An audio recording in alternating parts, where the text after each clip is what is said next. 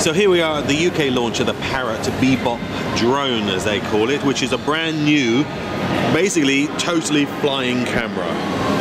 It's very lightweight, about 390 grams or so.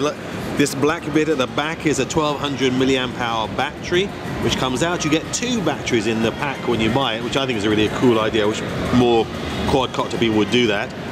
It's typically Parrot in that it's very, very stable to fly, very easy to fly. You control it with a smartphone or a tablet like this, and it has lots of modes. I like the other things like also the bumpers, which are foam, so that prevents it hitting or damaging anything or damaging the props. Very well thought out product again. Again, unlike most other of these quads, like the Phantom Vision we looked at and stuff, this is basically just a camera. You know, this is a 14 megapixel with camera with fisheye lens, f2.2 lens. It has 3 degrees of stabilization, and the demo we just had was remarkably stable. I'm going to take some shots myself and put them up so you can see exactly how stable the video is when you're flying this thing. You can see it's using, like the rolling Spider we reviewed a while back, it's using sensors to keep itself steady indoors, and outdoors of course you use GPS. So it's a very, very sophisticated piece of equipment. If we set it to start going, I'm going to try and do this one-handed of course, but of course with Parrot there's a possibility you can do that because you have things like takeoff buttons and landing buttons and emergency buttons to come back. There's a number of modes you can use to pilot it. This is expert mode, so you have this an equivalent of a joystick here. You have up and down, and on the right-hand side, that button is actually controlling the camera. So the camera you can move digitally, vertically and horizontally into new axes as you're flying. You can see now that there's a camera. You can see. There you go. This is a bit recursive, but you can see the camera there. So let's take off, shall we, and see how we do, and I'll show you exactly what I mean by this stability thing, which you don't get with any other flying product apart from a Parrot.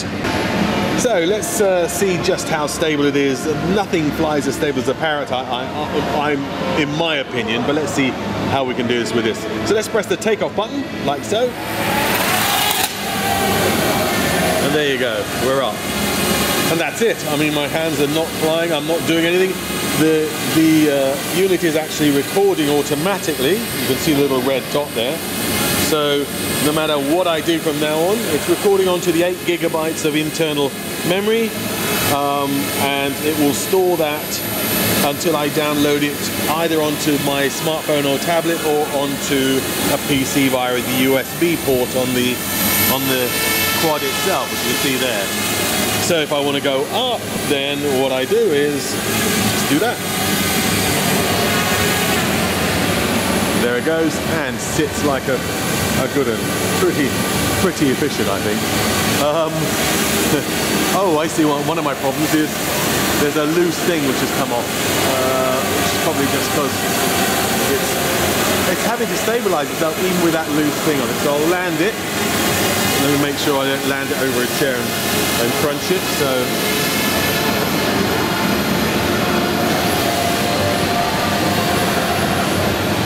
okay, let's take it down. Press the landing button.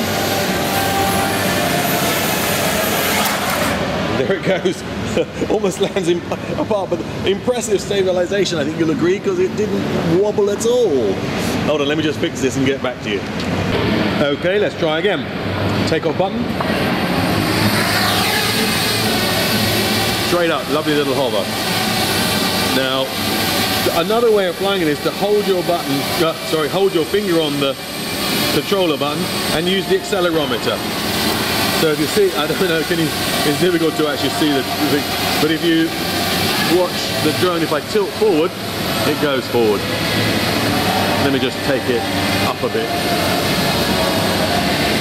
There we go, we'll go up a fraction. So if oh no, that probably wasn't a good idea. We take it down a fraction so we can see it easier. Hold my finger on the button and tilt backwards, and here it comes. Woohoo! Quite quickly. hold my finger on the button and move it that way, or move it that way, back.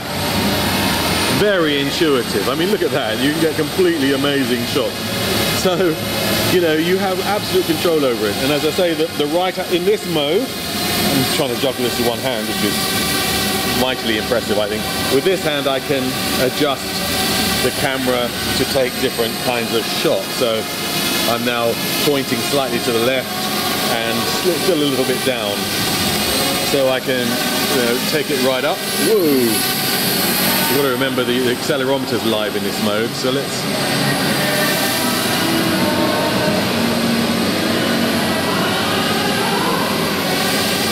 I hope you're impressed by the fact that I'm filming and using one hand to actually fly the thing at the same time, which is an indication of just how cool the control system on this quad is. So right now, that's the shot I'm getting from the camera, the high definition camera. And if I do a nice little turn without using the accelerometer, so I just hold the thing flat, hold my finger on there, and then just do that. Oops, and then bring it back. You'll see it's really easy to use. Now I could do a little twirl. Let me see how I do a little twirl. Oh, no, obviously not like that. Oh, have I been defeated by the... No, there you go. There's a twirl. Looks a bit like one of those Star Wars fighters, doesn't it, really? You can actually also have it as a standard quad control, so you can have the normal quad control option, which is quite cool. So you don't have to, let me bring it down. You don't have to, let me bring it to my nose here. Come here, you, come here. You don't have to have this super high-tech way of doing things. You can have it, but it's much easier for me when I'm doing filming to have it with one hand, as you can see. Makes life a lot easier. So this is what I'm seeing now. Again, just a little, very sensitive on the accelerometer actually. Whoa, look at that. I can dance with this thing. But the thing that always amazes me about these Parrot products is that sheer rock steady, hands off, I'm not touching you kind of stability. It is magnificent. And coupled with the look at the steadiness of the image. Now this unit is moving around, but you're not seeing any wobble in the image at all because of the gyro stabilization, the 3-axis stabilization. We're seeing a very tiny amount of movement, but basically it's just sitting here. The camera is just pointing in the one direction. They're saying what they're trying to do is to bring the quality of video close to professional, but for the consumer market. And certainly from this quick demonstration, it looks like they've succeeded. I'll show you the footage that I'm taking in a second, and you'll be able to tell. But certainly, you know, the flying is wonderful. I mean, I can just, you know, I can just literally dance my way around here without even, you know, having a problem. I mean, and if I dance, whoa, I get attacked by.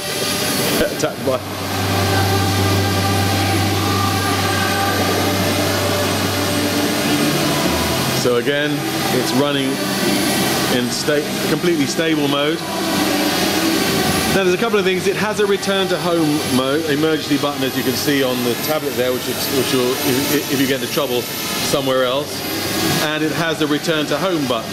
The one thing it won't do, which is kind of strange, is it won't come automatically home to, oh, the battery's failing. So that's my battery time done. I'd have to put in, if I was out in the field with this, I'd have to put another battery in. So let's land it with the auto landing. There you go, done. Job done. It also comes with an optional, you can buy it as an option with this, what they call the Sky Controller. You slot your tablet into here. This is a range extending Wi-Fi antenna, which will extend the range of the quad to 2 kilometers, which is about 1.2 miles. So that means it goes a long way. However, of course, there's a 12-minute flight time on the battery. So in windy conditions, I'm doubtful whether you'll get out to the 1.2 miles, but still, it's a solid kind of performance, solid kind of distance for any kind of quad, really, especially one which carrying a camera of this kind of resolution. This is how you remove the battery, for instance. It just comes off, it's velcroed on there, and you just pull it off from there, and then unplug the new one in and slot that in and put your velcro back on. The one thing that it needs pointing out, of course, is the fact that it runs on Wi-Fi connection, so the range of it without the Sky Controller, just as it is around 300 meters. So it's quite, again, a respectable distance. It remains to be seen. I assume that's line of sight. So it remains to be seen if it's still that good outside in real-world conditions. So there you go. This is the Parrot Bebop Drone. Our verdict? Yes, a typical Parrot product. Very well engineered, very stable. As usual, if you've enjoyed this video, please like it and share it and subscribe to our channel so we can bring you more cool stuff. Thanks very much.